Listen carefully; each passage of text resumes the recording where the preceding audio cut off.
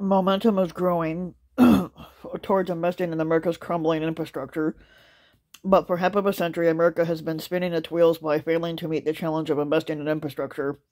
The crumbling roads and bridges year after year, example after disturbing example, paint a picture of America falling apart and falling way behind. Once the finest in the world, America's infrastructure has instead become a visible symbol of our challenges of governance. In the coming months, the American Society of Civil Engineers will issue its updated scorecard on American infrastructure.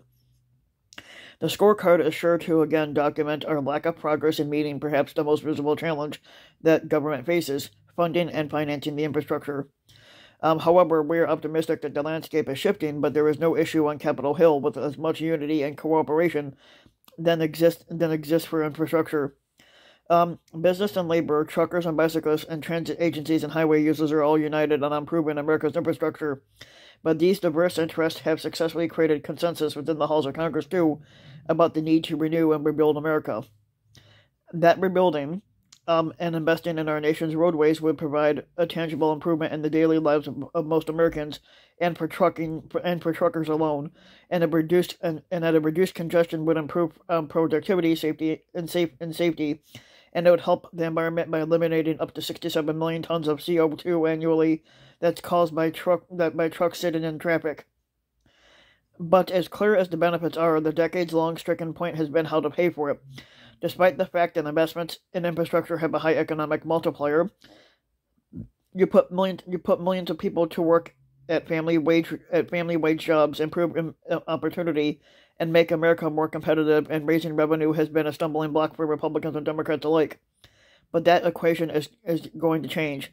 The pandemic has demonstrated the imperative of substantial investments in programs that stabilize their communities and create jobs and restore families from once-in-a-century economic damage.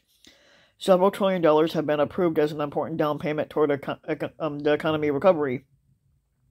And as the next step, Congress must provide the squatter or president with the funds necessary for a comprehensive infrastructure investment, and we all believe that all options should be on the table.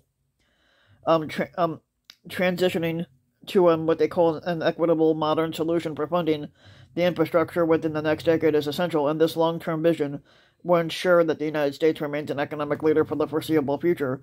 But we should look to consider a pricing program based on road use, paid for by people who have the capacity and the incentive to make the investments. At the same time, we may contemplate a slightly lower cost for rural and small-town America.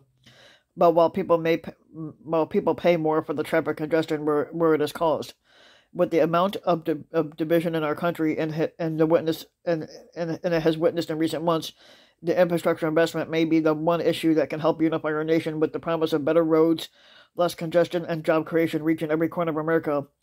But we may have the experience, but we have the coalition, and we have the policies. We only need Congress to provide the political courage to reinvest in America for decades to come.